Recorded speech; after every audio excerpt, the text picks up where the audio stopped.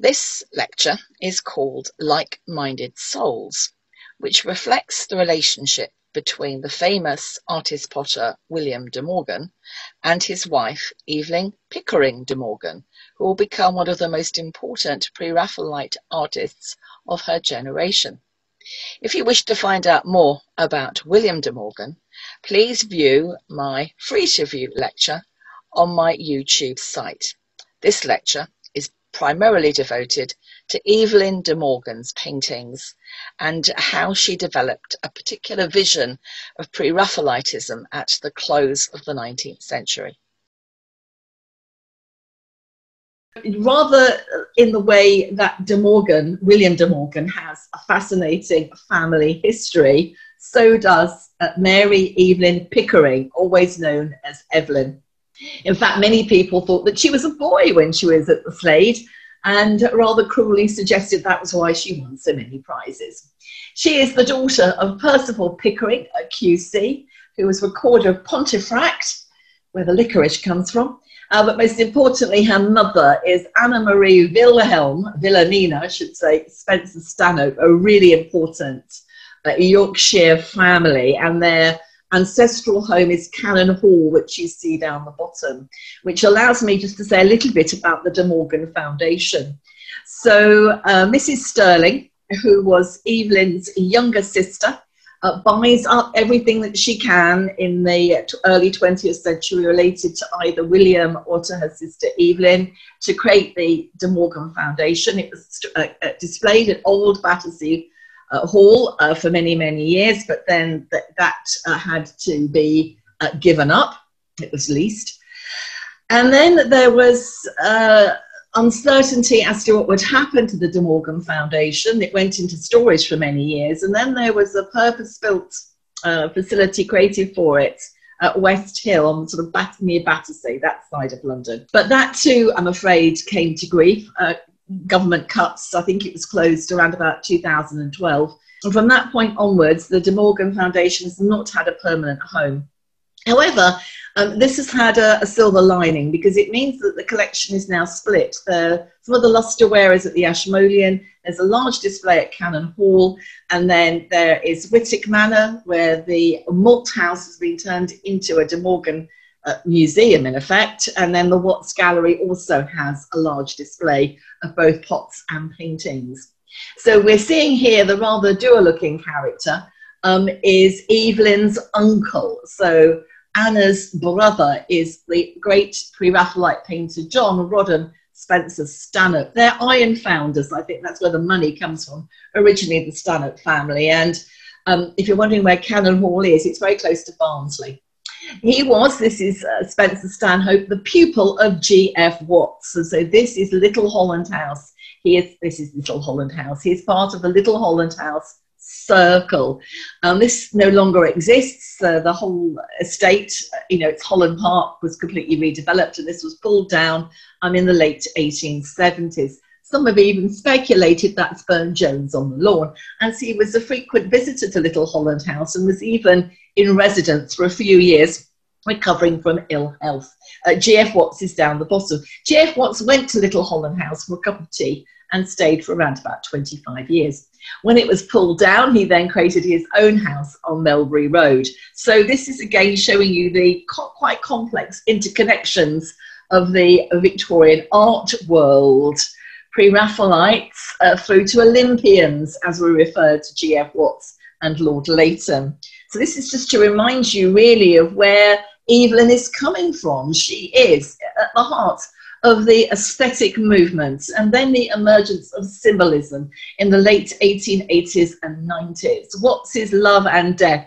This is, I think, the Manchester version of 1875, was Oscar Wilde's favourite painting, and slightly earlier of 1871, Phyllis and Demophoon, one of my favourite works by Burne-Jones, that got him into a lot of trouble at the Old Watercolour Society, because of course it does indeed show a fully nude Demophoon. They are going to benefit, both Watts and Burne-Jones, from the opening of the Grosvenor Gallery, which will be seen as very much the haunt of the aesthetes. So this shown, in fact, at the first Grosvenor Gallery exhibition, Grosvenor Gallery was opened on Bond Street with money supplied by Sir Coutts Lindsay and his equally rich wife, Lady Lindsay, who was a Rothschild. They set it up as a rival to the Royal Academy, as they felt that the Royal Academy was not representing the best in modern British art in the 1870s. So this is his beautiful Love and the Maiden. And this is now in the Legion of Honor in San Francisco. And you can see it's very close stylistically, I think, more to Burne-Jones than to G.F. Watts. There's that wistful pre-Raphaelite medievalism blended with classical mythology.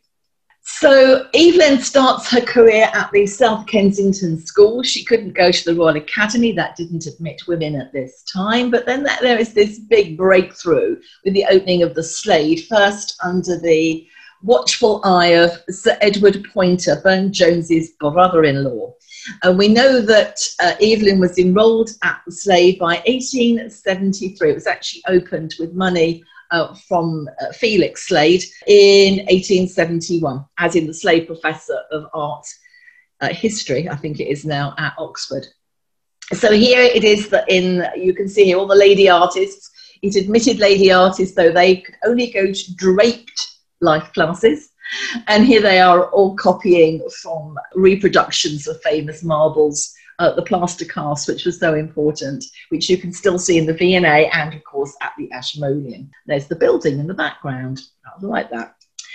So in her year, in her cohort, we have Mary Stuart Wortley, a great friend of Burne-Jones and one of the figures on his famous Golden Stairs. Mary Fraser Tytler, who would eventually marry G.F. Watts. Evelyn Pickering, who obviously will marry and become Mrs. Evelyn De Morgan. And then Mary Josephine Hardcastle, Lady Monkswell, who you see down the bottom, never rose above her amateur status as an artist, but most importantly, leaves the most wonderful diaries, telling us a lot about life in artistic circles in Chelsea. And her brother-in-law, this is Lady Monkswell, her brother-in-law is the Honourable John Collier, also part of the Chelsea set. And Mary has a famous brother, Archibald Stuart Wortley, who is alleged to be John Everett Millet's only genuine pupil. Now, I know this is very complicated and you're thinking, goodness me, I'm not going to really cope with all of that. But my reason for introducing all of these figures is to show you again the sort of interleaving of the Victorian art world and how fascinating it is to study it. You know, you suddenly find that somebody gets a job because he's the friend of somebody's brother. So you could describe this again as the current climate, nepotism, but it was how the Victorian world worked. And there's obviously a very clear synergy between the paintings of Evelyn De Morgan and those of Spencer Stanhope. So here, the Angel with the Serpent is one of her earliest identified works. If it's not got where it is next to it, it means it's in the De Morgan Foundation. And her model, by the way, for this rather charming young man with his pink wings was her brother, Spencer Pickering. And next to it, I've got from 1877, so a good close relationship. We've got Eve Tempted by Spencer Stanhope. And it has been commented that although these nudes are beautiful, they have a purity to them. They're not really sensual. If you were to compare it to a French nude, you'd get what I mean straight away. We'll talk more about her models later. So in August 1875, De Morgan sold, this is Evelyn De Morgan, sold her first work. It was based on the famous work by Verrocchio, Tobias and the Angel, because from 1875, Evelyn is often to be found in Florence, studying Renaissance art and staying with her uncle, who had the, fabulously wealthy family, had the resources to basically live in Italy. Oh, how I wish. You can see here, this is really why they are called Pre-Raphaelites. Many people are very confused by the term. Do not be, it's really quite simple. They like the art before Raphael. They didn't have any real major beef against Raphael per se. They didn't like the way that academic art had sort of moved away from realism, as they like to describe it, towards the ideal. So they like the artists in Italy of the Quattrocento, particularly Verrocchio, Filippo Lippi and Fra Angelico. And in the north, they like Jan van Eyck, Memling and Roger van der Weyden. I love the Verrocchio. They are going to blend Greek mythology with medievalism. This is very much the way that Burne-Jones develops his art in the 1880s. But they are also incredibly influenced by Botticelli, who becomes a sort of pin-up star in the 1870s. So here is Cadmus and Harmonia, which was shown in a Dudley Gallery. So this is just before the opening of the Grosvenor, and is based on Ovid's Metamorphosis. Cadmus is changed into a serpent by Mars, and his wife Harmonia begs for a similar fate, which is granted. And you can see the pose of Harmonia here is very close to Botticelli's Birth of Venus. And this is actually included in the recent Botticelli exhibition at the V&A.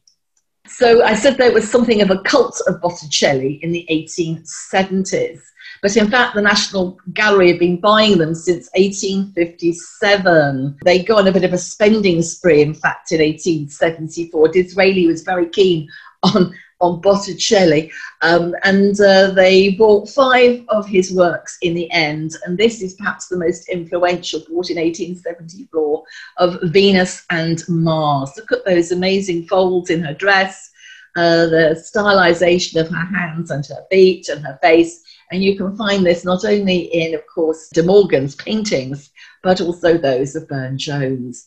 The phallic symbolism is something that the Pre-Raphaelites rather suppressed. So I think you probably already know about the helmeted faun in the background and the large lance that he's holding, blowing straight into Mars's ear to wake him up to get on with the job. Venus and Mars. Anyway, Ariadne at Naxos is her first exhibited work at the Grosvenor Gallery, and shows a rather forlorn, in fact, Ariadne, abandoned. The more normal point in the story was Bacchus coming along to sort of rescue her. Please note all the shells. They are a frequent feature of De Morgan's paintings, again, perhaps pointing back to Botticelli's Birth of Venus. Anyway, a rather sad looking Ariadne. And then 1878, all of these are shown at the Grosvenor Gallery. You can see here Venus and Cupid. And again, look at the shells on the ground. Again, a reference back to Aphrodite being born, I know, Greek name as opposed to Venus, being born of the foam of the sea. So she was clearly hugely influenced by Burne-Jones, who was the star of the Grosvenor Gallery. After Phyllis and Demophoon was given a pasting by the critics for being fully nude, Burne-Jones disappeared off of the art scene for something like 7 years. He did not exhibit between 71 and 77. But then when the opening of the Grosvenor Gallery, he became the star of it, and his most important works were shown there. So this is his famous Tree of Forgiveness. It's based on Phyllis and Demophoon, but as you can see, we've now moved into what I refer to as his Michelangelesque phase, with these wonderfully superhuman bodies of the type we can only dream of. Dryad is also, you can see here the link that I've made between the figure of the Dryad emerging from the tree. Phyllis has been transformed, Ovid again, metamorphosis, transformed into the tree, having been deserted by her lover, Demophoon. So her Evelyn De Morgan's very good education. She was educated at the same level as her brothers. She was fluent in 3 or 4 languages. She went, of course, to the South Ken schools, then the Slade, then travelled extensively in Italy. So she had the sort of education that you would associate with a Victorian man. So this little section here is to do with metamorphosis. So we've got the Dryad. One of my favourites is Clytie. This was a very popular emblem in Victorian art. Poor Clytie is transformed into a flower that turns with the sun because of her unrequited love for Apollo. She was equated by the aesthetes with the sunflower. So you can see here, this is the route that De Morgan has gone down, whereas the famous painting by Lord Leighton has a much more human Clytie before her transformation, looking towards Apollo who she longs for. And the portrait bust is by G.F. Watts, where again, Clytie is straining towards the sun. So I'm trying to show you how De Morgan's themes are pretty typical of the aesthetes and symbolists of her generation. This too might have been inspired by Botticelli's Birth of Venus, as it's on the theme of the sort of zephyr, the wind, night and sleep. And this whole little clutch of paintings, again, relates to this theme. There's a rather Leonardo-esque barren landscape below our two figures of night and sleep. These can also be related to her general interest in death. Again, symbolists are always drawn to that subject. But in the case of De Morgan, this is highlighted by her intense interest and increasing interest in spiritualism, as we will see. This just grows after her marriage to William De Morgan, when she was clearly influenced by her mother-in-law, Sophia. So Aurora Triumphans, which is in the Russell Coates collection, I'm trying to show you how important it is to really see a De Morgan in the frame.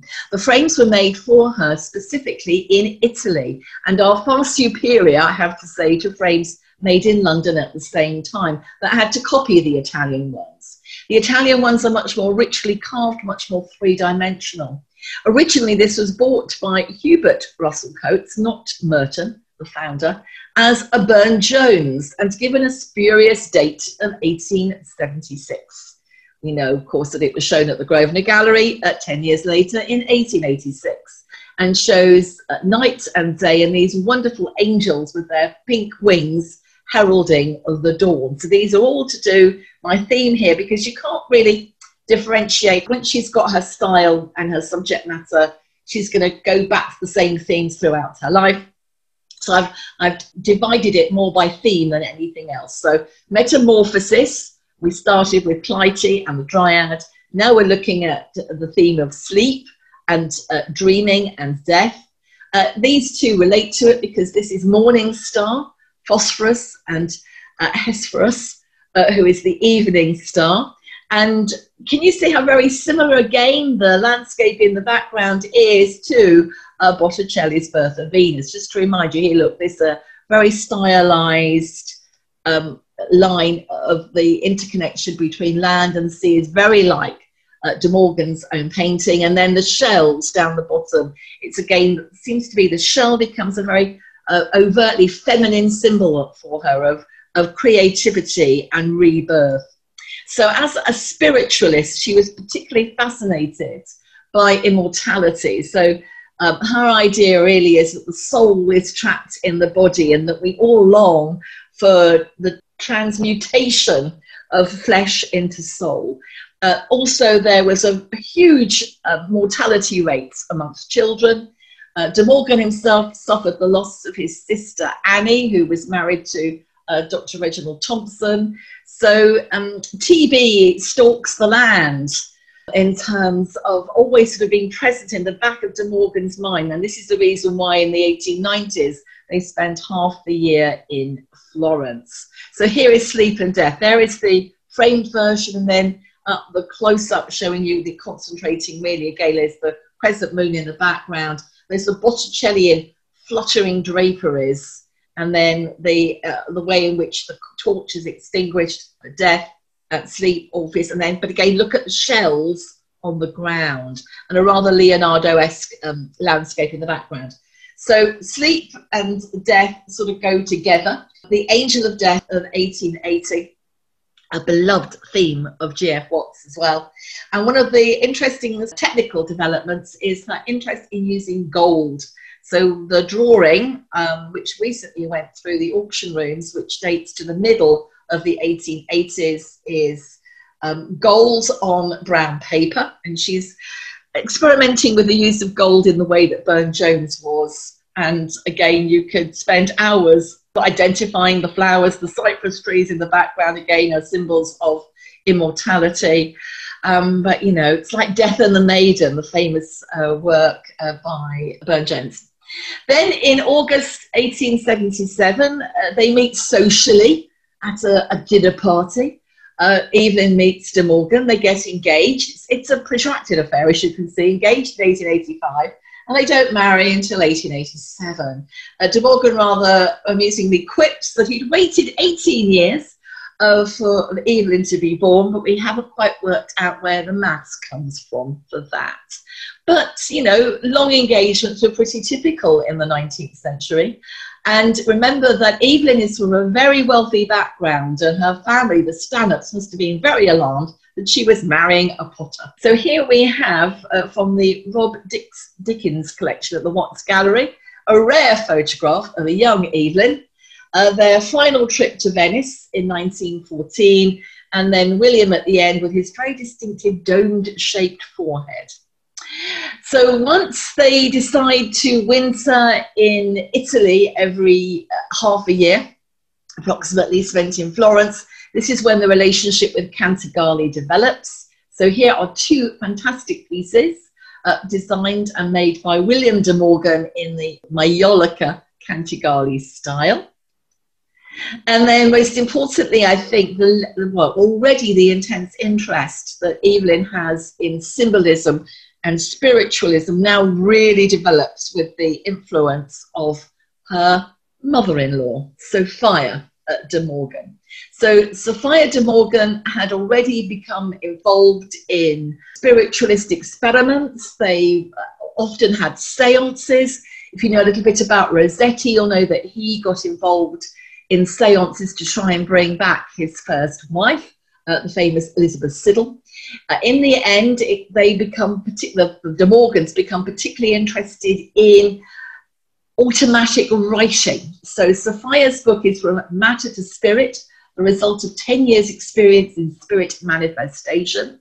That's the sort of Ouija board end of it, I'm afraid, if I can be a little bit critical. But this is an illustration from the book, From Matter to Spirit, here in the centre. And then Mrs. Sterling, who you remember is Evelyn's sister, credits the De Morgans with publishing anonymously, again, another similar book entitled The Result of an Experiment, again, communicating with spirit beings. And we know that Evelyn is actually, the photograph is of her shown in her automatic writing mode, and both William and she, most evenings, would practice this particular spiritual experimentation.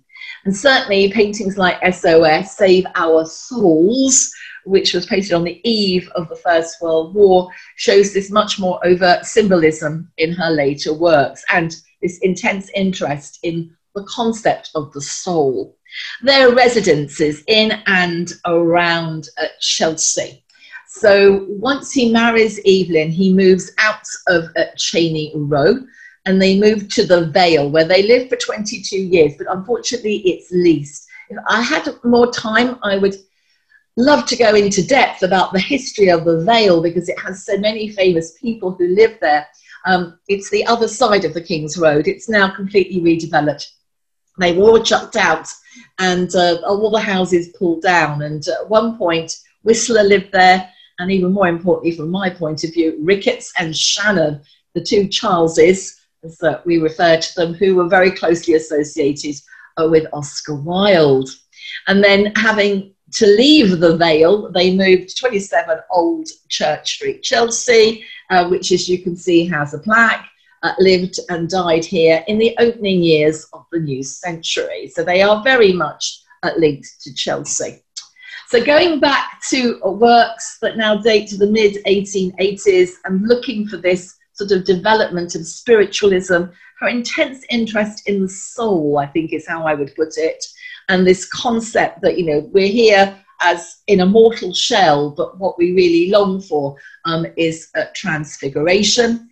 She develops almost a feminist viewpoint in some respects because of her interest in the feminine, the moon, seen here, Luna. Shelley's To the Moon accompanied this when it was exhibited in 1886, of climbing heaven and gazing on the earth, wandering companionless amongst the stars that have a different birth and ever changing, like a joyless eye that finds no object worthy of its constancy. Rather melancholic, if you don't mind me saying so. Again, wonderful frame. Also, she develops in the 90s very complex allegorical paintings. So this one is the Garden of Opportunity, and I suppose it's sort of designed to make you realise the choices that you have in life. Is it about material wealth, status, or is it about self-fulfillment? This is going to be a theme particularly taken up by the MacDonald girls. So we've got these two young men who've turned their back on wisdom and learning. She's pulling her hair out. She's got a book next to her. Please notice the owl. And they are moving towards Folly, who is the female figure leading them astray. And she's offering them a silver ball, which on the back has got a death's head. And there's a little devil. You'll see it better in my next slide. Little devil here, looks rather like De Morgan, who is, again, showing you that they are moving away from the true path to the castle, away from the mill that represents good, honest, hard work. So on the other side of the silver ball, there is a death's head, a skull. Oh, it's all good symbolist stuff. Or here, blindness and cupidity, chasing joy from the city. Again, it's another very obvious moral allegory. Blindness and cupidity, chasing joy from the city. And here is a very beautiful angel. We'll talk more about her model in just a minute. But here's the Cartellino down the bottom. So again, just like Rossetti and Burne-Jones and the big daddy of them all, William Blake, there is this desire to link poetry with painting. The cadence of autumn of 1905 is still heavily symbolist, but perhaps not quite so moralising. I love the way, again, you're sort of moving through the autumnal colours. I love this woman here scattering leaves at the end. And there is that sort of inevitability of melancholy here at the end of the year. So in the 1890s, these are some really big allegorical pieces. William Emery was one of her most important clients. He will commission several works for her. He is one of the directors of the White Star Line, Scottish but based in Liverpool. Flora was originally accompanied with the lines, "I have my dwelling among the mountains of Scotia," which is a reference to William Emery's birthplace. And the language of flowers is really important. So joy and love, forget-me-nots, memory, primrose's youth. I mean, they all work into the language of flowers. And obviously our figure here is very much based on Botticelli, the Birth of Venus, and even more so as she is Flora, the Primavera. The loquat plant is in the background here, the fruit. Never eaten one. Perhaps you tell me what they taste like. And you can also see in my close-up here the use of gold. So she's experimenting with gold, particularly from the mid-1880s onwards. Here's a nice close-up. Now, I was fascinated by this because you've got swallows all over. And of course, swallows migrate in spring, so Flora. And these beautiful pansies, which are pensées in the French, which means thoughts of you. And I don't know, this is just an idea. She might have seen the painting by Strudwick. They're about the same date. But it also relates to the beautiful poem from The Princess, which is a feminist poem, The Princess, because she doesn't want to marry. She wants to lead an independent life. She doesn't want to be fettered into a loveless marriage. And so Gilbert and Sullivan's Princess Ida will come out of Tennyson's poem, The Princess. So as you're about to discover, Evelyn was quite forthright in her opinions about women's roles. So she refuses to come out. She won't go to court. She doesn't want to get sold off by her family into a arranged marriage. So I quite like this idea that the swallows on Flora's scarf might relate to "Oh, swallow, swallow, flying, flying south." That's a bit of me throwing my 2 pennyworth into the interpretation. The model for Flora and for many of the paintings, including Aurora Triumphans, is Jane Hales, who was the nursemaid of Evelyn's younger sister. That, of course, is Mrs. Sterling. She was just like many of the Pre-Raphaelite models, from an agricultural working class background, and please note she's wearing a swallow brooch at her neck. And you're going to see Jane's features in many of the paintings, like Boreas here, which is very clearly inspired by the Primavera by Botticelli, even the sort of jet-like shape of her body, but obviously, oh goodness, her Orenthea is sort of much more Michelangelo-esque, isn't it? Very close to the Tree of Forgiveness by Burne-Jones.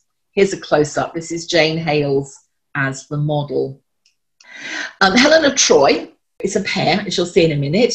Her interpretation of Helen of Troy is that she is totally innocent, guiltless in terms of what befalls her and befalls Troy. All the roses and, of course, Aphrodite on the back of the mirror. But she sees Helen of Troy as a victim of love. Cassandra, these are both owned by William Imrie. Cassandra is seen to be a sort of like a foil, because Cassandra upsets the gods. She's given the power of prophecy, but unfortunately nobody will believe her. So here she is tearing her hair out with Troy burning in the background. And I'm showing you a close-up here of the Trojan horse. So even when she chooses a mythological subject, she's sort of choosing it with a sort of rationale in terms of its allegorical meaning. So this is William Imrie's fantastic house, the Homestead in Liverpool. And I'm just showing you where all of this would end up. So you can't see an Evelyn De Morgan painting, unfortunately, in this view, but you can see, of course, the Burne-Jones Tree of Forgiveness, one of her uncle's paintings there, Spencer Stanhope, and De Morgan tiles in the fireplace. Yes, I've ticked most of my buttons. Here, however, we can see the paintings of William Imrie owned by Evelyn De Morgan. As you can see here, there's the Dryad in the corner. This is a Rossetti. It's the small version of Dante's Dream. You'll see the angels in a minute. And here is a beautiful Burne-Jones stained glass window, which is actually still in situ. It's the Cecilia. This was the music end of the drawing room.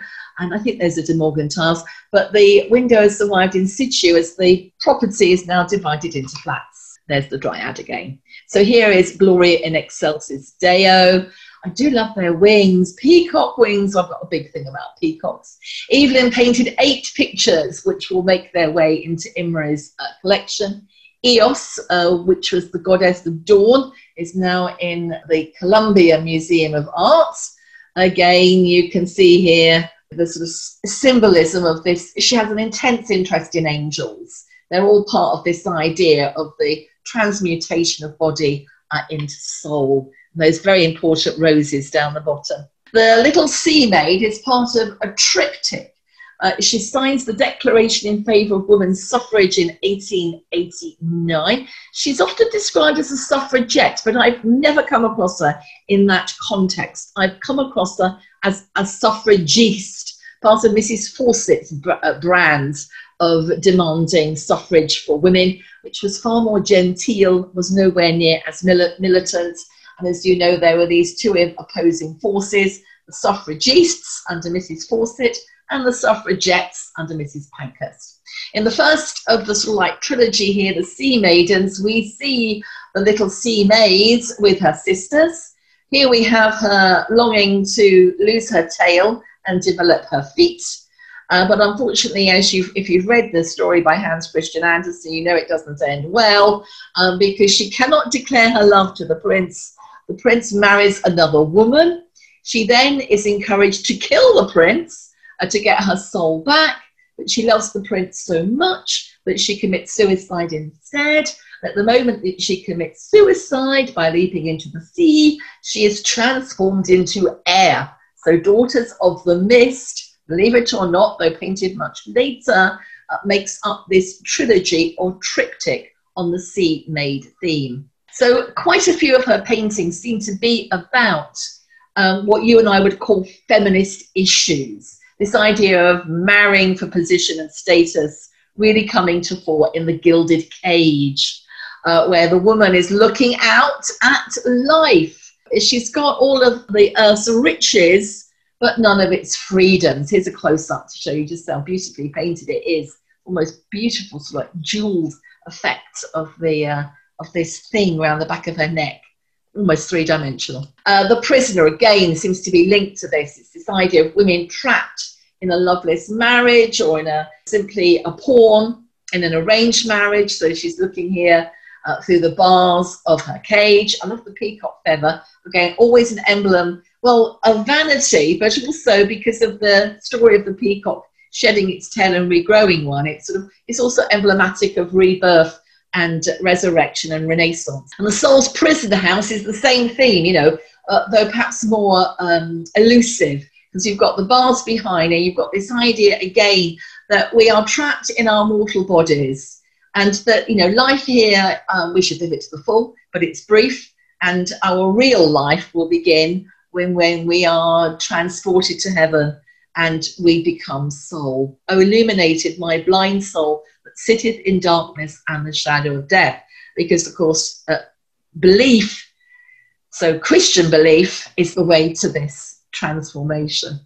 So there are also, on the flip side, quite a few witches. Again, we love these because they have that pack a punch. So Queen Eleanor, complete fabrication by the way of the story, finds Fair Rosamond allegedly hiding in the labyrinth. She is Henry's mistress, and Eleanor will poison her. She has to choose either she basically has to take the poison that you can see there in Eleanor's hands. We do like our good femme fatales. Look at all the monkeys and the snakes, and then down the bottom, look, all the cupids and the roses all flying away because Eleanor has arrived, and the lovers in the background. Again, a wonderful close-up. All of these, by the way, taken by either me or my husband at the Watts Gallery, or originally in the foundation at West Hill.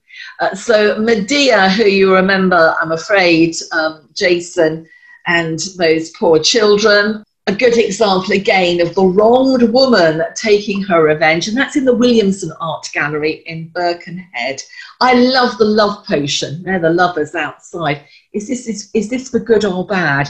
I have 3 black cats, so I'm rather fond of the cat down the bottom. The main thing is that they are all this sort of femme fatale, women using their beauty in a malevolent way. And the hourglass I find fascinating, as it's modelled on Jane Morris, and so you could perhaps see it as an allegory of her fading beauty, as obviously at the height of her perfection, physical perfection, she is the muse and the lover of Rossetti. But here in the hourglass, her beauty is fading. It's based on this very lifelike portrait of Jane Burden as she was, and the close-up of the hourglass down the bottom.